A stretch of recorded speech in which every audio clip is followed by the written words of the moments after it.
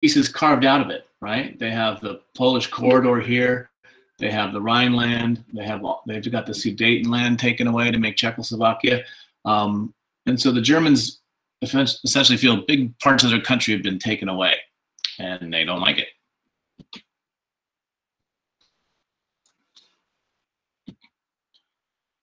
And Wilson's dream of the League of Nations, right?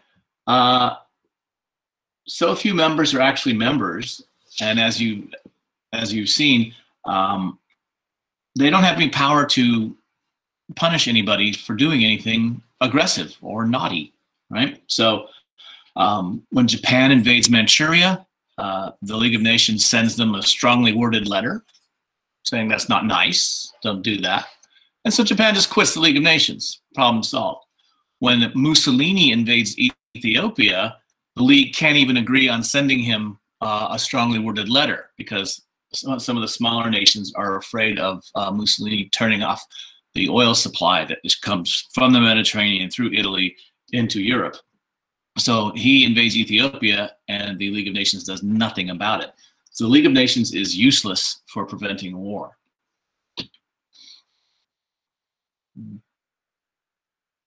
All right. So they can't stop nations from fighting. They can't. Remember, one of the main goals after World War I was disarmament, not have these huge stockpiles of weapons. They can't stop anybody from doing that. Okay. And because they don't have a military, right? The United Nations now has a military force, but the League of Nations didn't. So why would you do what they say?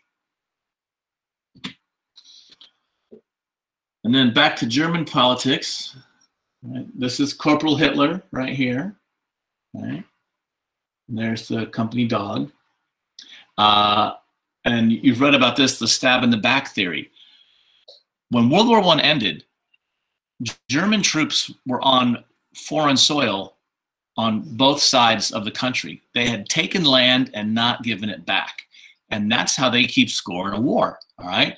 I took your territory, you never took it back. And then they're told that they lost. And so they begin to feel there's got to be some kind of conspiracy against Germany, right? And then for our first point of the day, with the hand raising, let me see if I get this right. Yeah. Come here. Oh, here we go. Okay. Who do they, and there's more than one answer, who do they blame as the conspirators for selling them out? That was fast. Drew Larson. The Jews. They blame the Jews, and then there's a big overlap of Jewish representation in what other groups? Caitlin.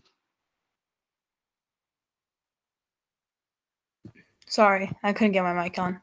I think it was in the, hold on, give me a second. I need to think about it. You got it. One.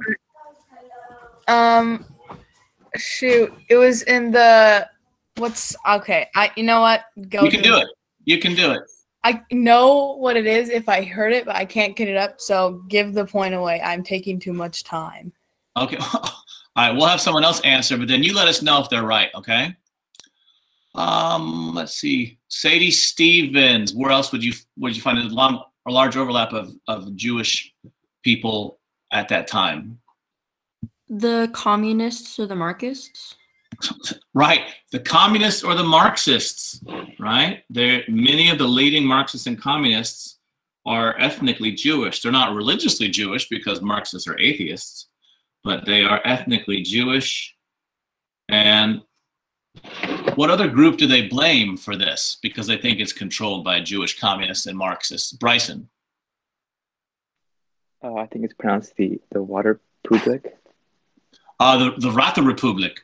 Well, no, this is bigger than that. Now that was the explicitly communist revolutionary state. And like Caitlin, I can't think of their names right now. Anyway, what was the larger government that was in control of Germany? Weimar, right? So they say, look, the Weimar government is full of communists and Jews, and they are conspiring against the fatherland, and that's why we lost the war. We didn't actually lose the war. Okay, and this is popular with certain movements when you lose something to say, well, we didn't actually lose. It was a conspiracy. All right. But there is much dissatisfaction because as you know, the Versailles Treaty is very harsh. All right. And then the Weimar period, right?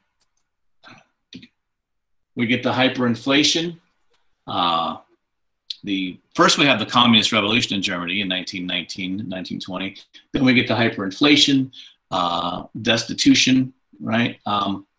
And this looks like Dada, if those of you have done the art assignment, but it's actually a little too literal to be Dada. But it's like Dada in the sense that it's ugly. It's not trying to be beautiful. So interwar art, I hope if you did the extra credit assignment, you find it as interesting as I do. Okay, and this is talented artists not wanting to make pretty pictures. So Germany is dissatisfied for lots of reasons we've talked about. France, we skipped the chapter of France and Britain between the wars. I'll cover that, and then just whatever you find in your review books. Hopefully you have a review book, by the way, because we are less than 2 months from the test now. And you're going to need to review, right? So France, they don't feel as vulnerable as perhaps they should. Number one, they had the biggest army in all of Europe, way bigger than the German army. They have way more tanks than the Germans do, okay? More of everything. And they've also built this line of permanent fortifications along the common border between Germany and France. And remember, 1871 and 1914, they fall for, well, in 1871, they come right through here. 1914, the Germans do a little fake, like they're attacking here, draws a lot of French military this way, and they come in through Belgium. Well, now the French say, look, we've pinned down this border. This is protected, so we only have to worry about the Germans coming this way through Belgium, and we can use our military to stop that. Okay, well, it's logical, but it's not going to work for reasons we'll talk about at some point. Okay, so they feel falsely secure as Hitler begins to expand. Right, but the Germans are going to prove able to do what they did in World War I and come, sort of do the end around here and come in through the north of France. And people are, those few of you who are into World War II and stuff, people are always very critical of France for letting Hitler rebuild Germany's military, reoccupy the Rhineland, unify with Austria and do all that stuff. They're like, well, France had the biggest army in Europe. They could have stopped Hitler early on. But remember the Locarno Treaty. Remember how stupid I told you that was, right? Whichever side attacks first, France or Germany, they automatically face 3 nations against them. So this forces the French to be passive in their foreign policy. They don't want to attack Germany and end up facing Germany, Italy, and maybe Britain, okay? So this gives us a passive foreign policy, which allows Hitler to do what he wants to do. And then, of course, we have the Kellogg-Briand Pact, which made war illegal. So I guess that's it. I guess there's no more war. And then, as you know, the Depression hits, and it plunges the industrialized economies into depression. The more industrialized you are, the worse it hits you. So the US gets hit the hardest, and then Germany and Britain. France is not as industrialized, right? It's still a lot agrarian and not as involved in international trade. So things aren't, it's not good times in France, but they're not hit nearly as hard as Britain, Germany, and the US. And so the Germans, who just had their economy destroyed in 1923, now have it destroyed again in 1929. And then, sort of off European topic, we get the Japanese invasion of Manchuria. And keep this in mind next year. You won't talk about it much in AP US because it's not really on the test that much. But Japanese foreign policy in the first part of the 20th century is essentially to expand their empire and get more natural resources. And there's a Cold War between the US and Japan essentially throughout the 1920s and 30s for control of the Pacific. And then that's going to turn hot. But the first aggressive act that Japan does is they invade Manchuria, which is a semi-autonomous region between Russia and China. And they go there because they want iron and nickel and the raw materials, because there's not a lot of raw materials on the Japanese home islands. And they invade Manchuria. League of Nations sends them a strongly worded letter, and they quit the League of Nations and stay in Manchuria. And they're actually able, what happens is, and we don't have time to talk about this, but the Japanese military essentially establishes a rival Japanese government in Manchuria, which they use to destabilize the Japanese elected government, and Japan becomes a military dictatorship. But that's for another class, all right? And so Japan essentially is ignoring the League of Nations, and it's going to prove a popular pastime. Italy's going to ignore the League of Nations and invade Ethiopia. In that whole colonial period, only one, I don't know if we talked about this, only one European nation lost to the indigenous peoples it attacked and tried to conquer, and that was Italy, and it lost to the Ethiopians, okay? Which is a great embarrassment, particularly given the racism of the time. And so Mussolini decides he wants to avenge that loss and bring back the Roman Empire by conquering the poorest country in the poorest part of the poorest continent in the world. And so they massacre the Ethiopians and conquer that area for essentially no reason. There's nothing there of interest to Italy. But again, the League of Nations does even less when they do this than they did when Japan invaded Manchuria. And so who's watching? Well, two people are watching. Hitler's watching and Stalin is watching. Okay? And so now this is, Hitler, he takes power, remember, 1934, and then Hindenburg dies. He takes power in 33. Hindenburg dies in 34. But by 36, he is the leader, right? He has the Enabling Act. They've outlawed all the other parties. So Germany is now a one-party state. And he has been semi-secretly rebuilding Germany's military way beyond what was allowed by the Versailles Treaty.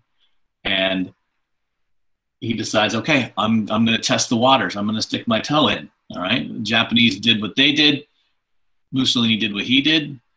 I'm going to do something and see what happens. And so he puts military troops back in the Rhineland, all right? So the Rhineland is part of Germany, but it was supposed to be demilitarized.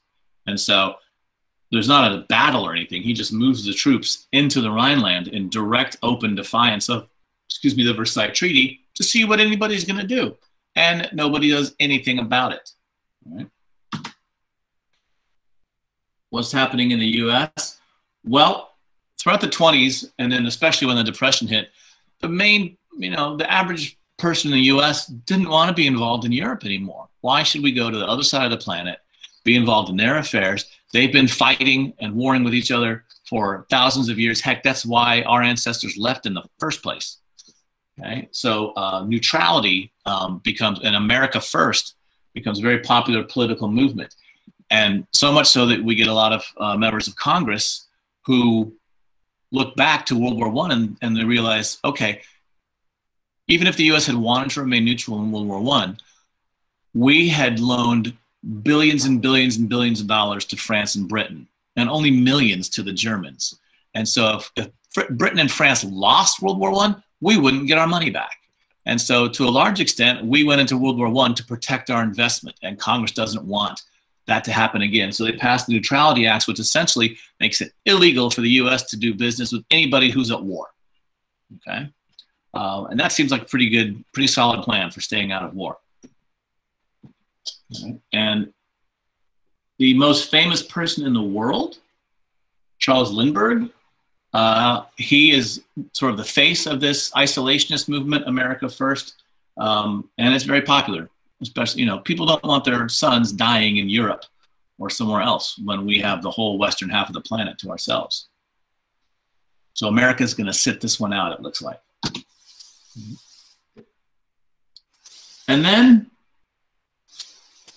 Hitler and Mussolini, they form an official alliance. Now remember, Mussolini, he's been in power since 1922. Mussolini's the old hand, okay? And he thinks Hitler, and Hitler did to a certain extent, not by 36, but, idolize him and want to do what Mussolini did. And so Mussolini thinks he's the senior partner in this, but he's absolutely not. And they formed the Rome-Berlin Axis in 1936. What happens around an axis. We call something an axis because why?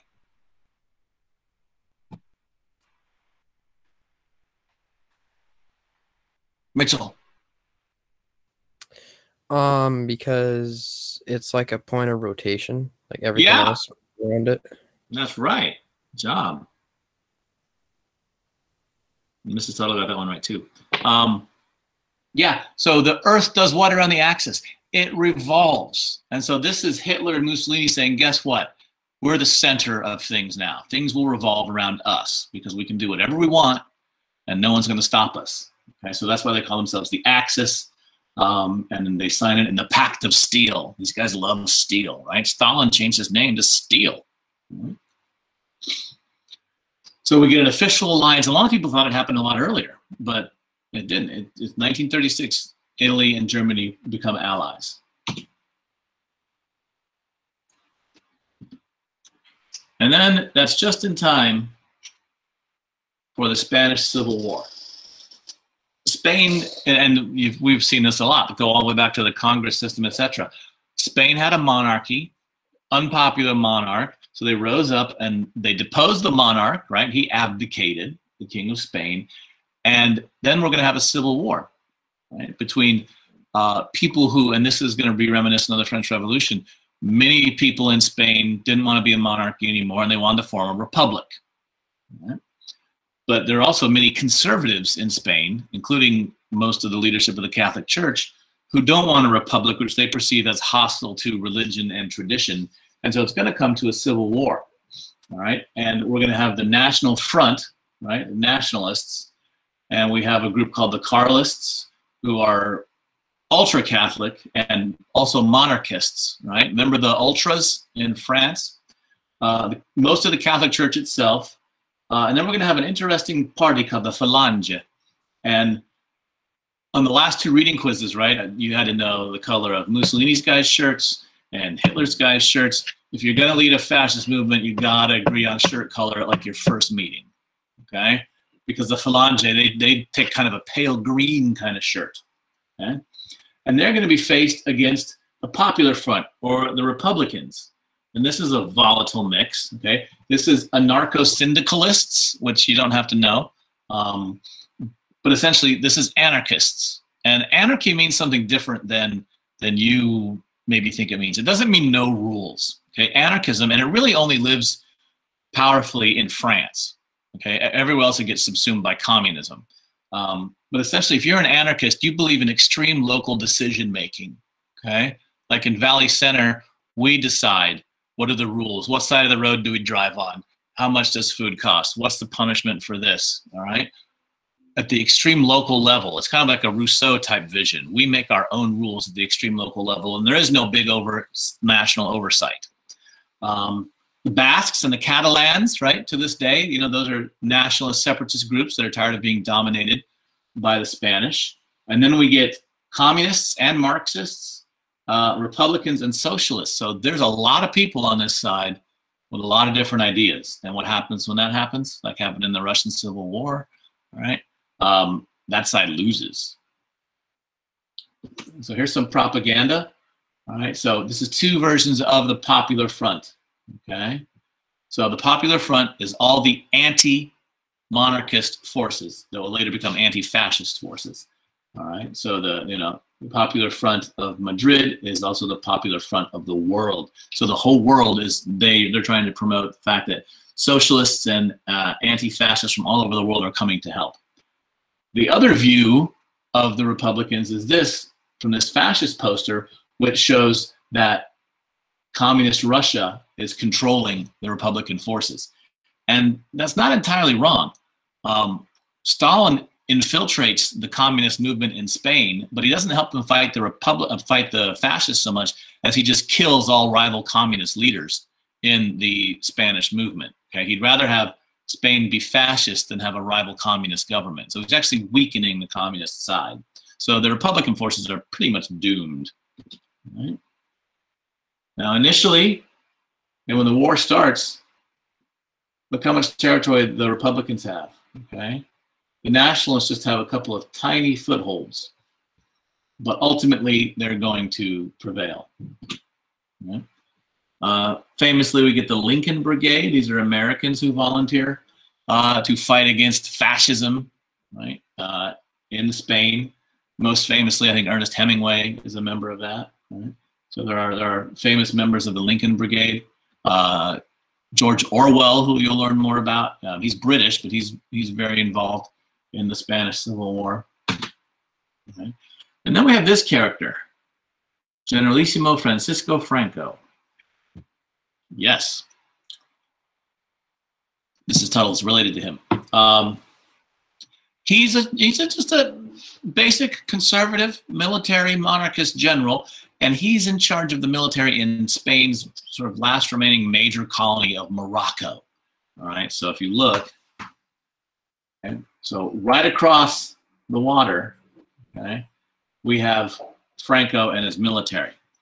And he brings his military back to Spain to fight for the conservatives, to fight for the monarchists.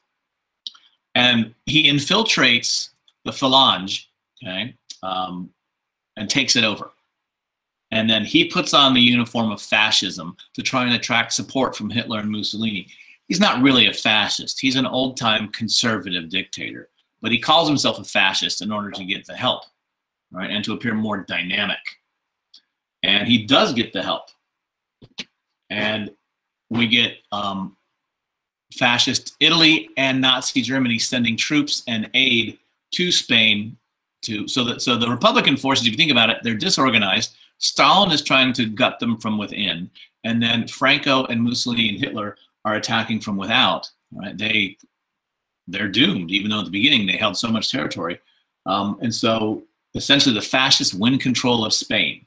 And this is the first time Hitler uses new weapons and new military methods. Like first time we use paratroops in combat is Germans dropping into Spain. All right, lots of new materials and things they want to test out on the people of Spain, including massive bombing, which is very famous Picasso painting, right? And who can tell me from the assignment, what school would you put Picasso in? What art school is he in? Who's already got a point today? Emily Delano. Cubism. He's a cubist, right?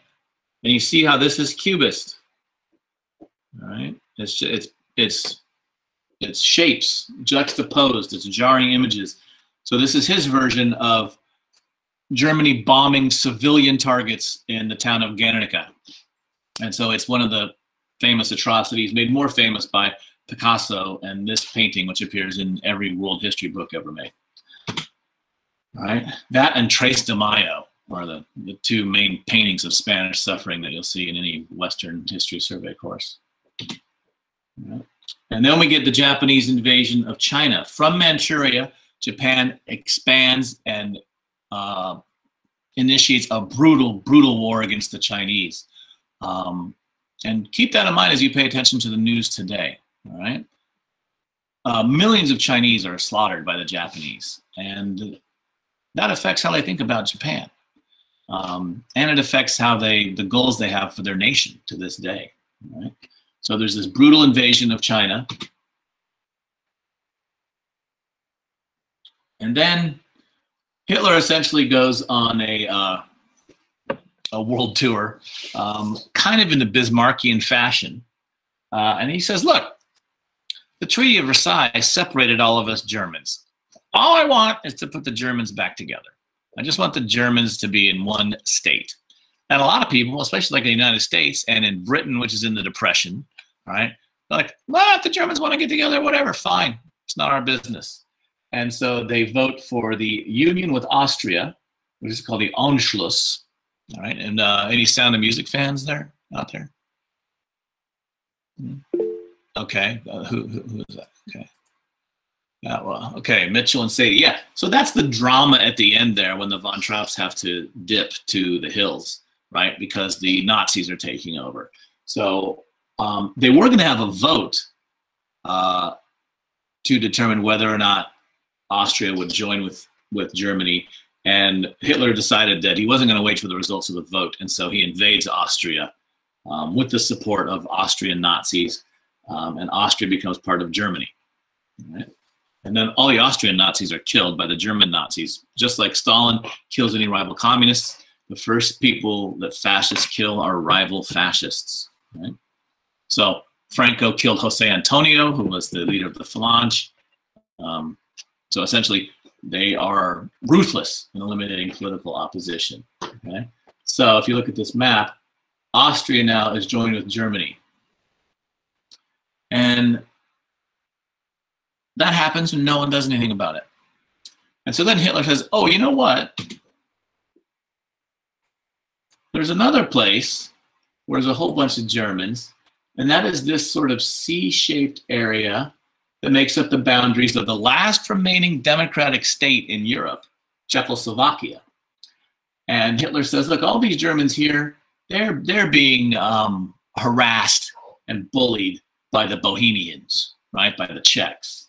And so I just want to add them in, make them part of Germany. I'm just putting Germany back for Germans, all right? Well, Czechoslovakia says, well, first of all, Hitler's lying. We're not abusing the people, right? But he has, you know, Hitler has a great fake news machine, and he organizes these instances of German maidens being violated by vile Bohemians and things. And Czechoslovakia says, you know, if you give away this part of our country, we're going to lose most of our industry, and there's a mountain range right here that's our only natural defense against Hitler. So essentially, if you allow Hitler to take this, we probably won't exist anymore as a country. And so this is called a problem. This is an international problem. So what do you do when you have a problem? You call a meeting, right? And so they call a meeting in Munich, okay, the Munich Conference. Right? And the Munich Conference, essentially, and I have other pictures of this, but you have Hitler, and you have Mussolini, and you have Daladier from France, and you have Neville Chamberlain from Britain. And they're going to decide what to do about Czechoslovakia. Who's not invited? Who did not get invited to the Czechoslovakia conference? Kylie. Czechoslovakia? Yeah, they didn't invite Czechoslovakia because, you know, they're just going to be a bummer. They're going to object to what we want to do. So we're not going to invite them. And so we get the Munich Agreement. And Hitler, pinky promises, if you give me the Sudetenland and let me put all the Germans back together again, that's it. I'm done. I'm good. I'm not going to ask for anything else. You won't hear from me again. We'll just be a bunch of happy Germans. And so Chamberlain, who had never flown on a plane before, he flies back and forth between Munich and London like 17 times to try and get this thing done. And he gets off the plane famously and waves that document and says, look, Hitler has promised that if we do this, he's not going to pursue war. This foreign policy is called appeasement. Okay? And what's happening? Britain is so debilitated by the Depression and by their debt from the First World War, and so is France, and they know the US is not going to get involved. They're hoping, look, if we just give him what he wants, we won't have to go to war. Right? They're trying to avoid war by giving in to Hitler's bullying, which I'm sure you know well enough that doesn't work. Right? But they feel desperate enough that they feel they have no choice. They feel they can't possibly support another continental war at this point. So if we just give Hitler this, maybe he'll go away.